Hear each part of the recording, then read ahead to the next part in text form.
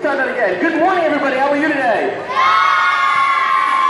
Wow, you guys have some nasty breath. I don't know what you had for breakfast here, but I'm going to get closer to you anyway. All right, I am excited. You know why I'm excited? Why? Because I get to talk about Jesus, and I love Jesus, and you should too, and I'm going to try to explain why. All right, but I need something this morning. What do I normally need? I always ask for something. What do I ask for? Money. A volunteer. Come on up. Hey, come on up. I need two today this time. All right, what's your name? Hannah. You were a volunteer before, weren't you? You weren't? All right, you know, my brain, it's getting smaller. That's what's happened. Okay, Hannah, would you stand over here, please? And what's your name? Contessa. Oh, yeah, I knew you. All right, Contessa and Hannah. Hannah, you are going to hold this and not let go. And you are going to hold this and not let go. And Contessa is going to represent something. See, part of doing magic tricks is things represent stuff. You are going to represent me, and you, and your parents, and your grandparents, and all of you, and everybody. You're going to represent all of the human race. How about that? That's pretty good. That's a lot for one Contessa. Don't you think? Do you guys need coffee today? Okay. Hannah, if Contessa represents the whole human race, you're going to represent God. Think you're up for that? All right, well, it's cool, don't worry about it, it's fine. Okay, it's not blasphemous, we're just representing, you're not really God, okay? So here's the thing, this is how the world started, with God and humans in perfect fellowship. Sometimes we call this fellowship. Now, look, there's a perfect line in between. There's nothing in the way, we have great fellowship, we're connected. This line is like our relationship with God. It's perfect, there's nothing wrong with it, we're connected to one another. That's the way that we want to be. But we've been talking about something over the last couple of weeks. We learned about who God is, how He's invisible. Hannah's not invisible. Just representing God isn't really God. God is invisible, and how we can't know Him unless someone teaches us about Him through the Bible. Remember, we had those windmills. You couldn't solve them unless someone showed you the way. And we learned about how God has eternal life for us. And we need it because we have these traps on us. Remember those bear traps that we talked about? What does bear trap represent? It's a three-letter word. Someone yell it out. Sin. S-I-N. What does sin stand for? Sticky inner nastiness. That's right.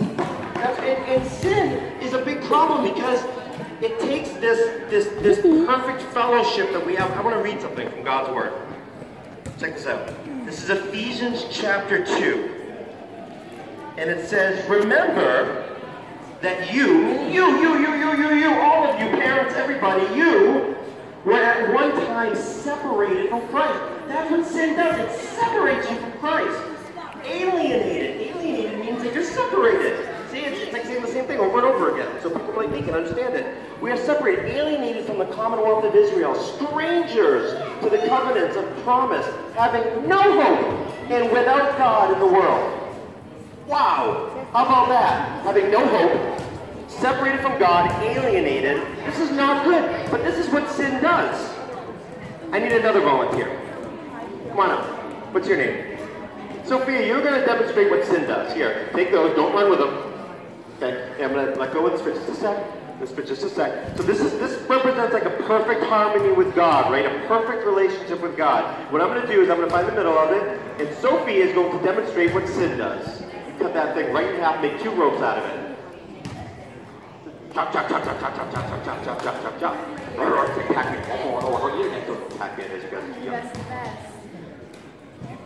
Make little chops in it. You don't cut through that rope.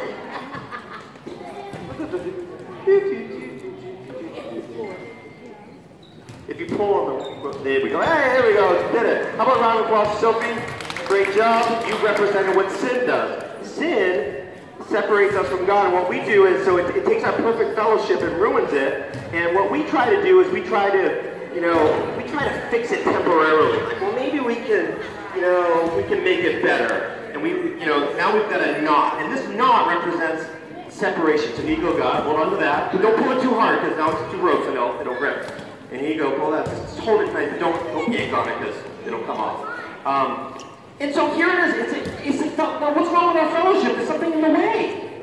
It's sin. And here's what human beings try to do. We try to make it better. Like, I know what I'll do. Well, I'll go to church every week. And I'll I'll give money to the poor, and I'll memorize my Bible verses, and I'll get baptized, or maybe I'll try other religions too. I'll try to pray to Mecca, become a Muslim, or I'll become try to do nice things to people, or I'll try to give money to the poor, and I'm going to try to cut away from my. It doesn't work. Did it work? No, that knot is still there. We're still separated. Our fellowship with God is broken. I'm going to keep reading what it says in Ephesians 2. We had no hope and without God in the world. But now in Christ Jesus, who you were once far away, have been brought near by the blood of Christ. That's the difference. Last week I told you about eternal life. I told you that I would teach you this week about how we get the eternal life. We get it through this. My bookmark stuck to it. This is the blood of Christ. Well, it's not really. It just represents the blood of Christ, right? So the blood of Christ covers our sin. And then, what we could never do ourselves, the blood of Christ can do. I'm going to read to you. It says, we who were once far off have been brought near by the blood of Christ. For he himself is our peace. He's made us both one and has broken down in his flesh the dividing wall of hostility. God has the hostility that in between us and God. God has gotten rid of it by the blood of Christ. So what we could never do, the blood of Christ can do. Here's what you can do, Hannah. God, contestants, you let go for just a second. I want you to wrap the human race around your hand. Just wrap the human race around your hand. There you go. Wrap the human race around your hand. There you go. And because we tried to get rid of that hostility on our own, and we couldn't do it. But what can do it? What's going to wash away our sins? The blood of Christ. Everybody say, the blood of Christ. No, say it louder. The blood of Christ. What do we need to have our sins forgiven? And here's what happens. Come here, Contessa, represents the world. What we could never do, what we were helpless to do, God did through the blood of Christ, poured out nice and slowly. Look what God did. What did God do? He brought us back into perfect fellowship. What we could never do, he did. He got rid of that hostility. He broke down the wall through what? The blood of Christ. Now, here's the thing. You guys are smart. I know you can understand this.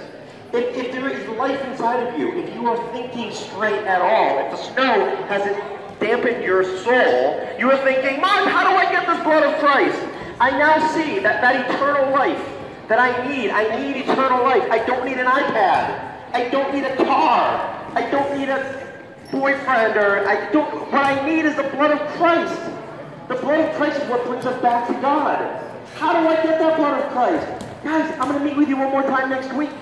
And it will be my honor and pleasure to share with you how to get the blood of Christ around your heart.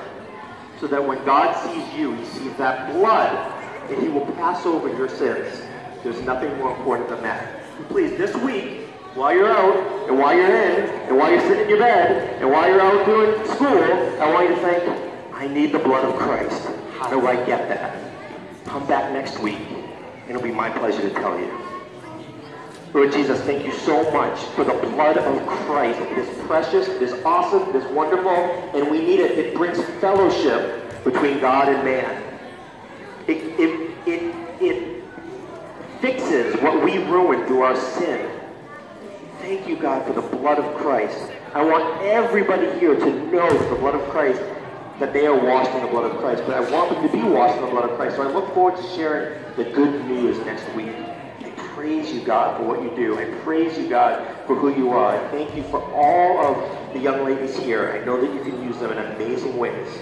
We thank you, God. Please keep them safe as they play basketball and as they go about their lives this week. Look forward to seeing them next Saturday morning, where we can share with them how to get the blood of Christ in their life.